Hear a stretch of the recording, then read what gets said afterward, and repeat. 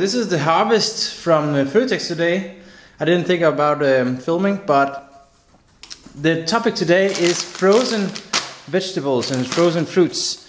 One of the good things, according to some evidence, is that the vegetables will have their nutrients for a longer time if they're frozen just after harvest.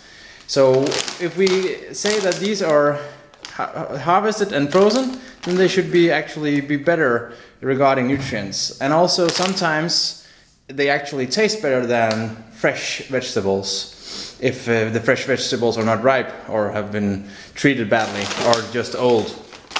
So these are organic, and I look forward to cook a lot of food with those. So it's going to. What do you think about frozen vegetables and fruits?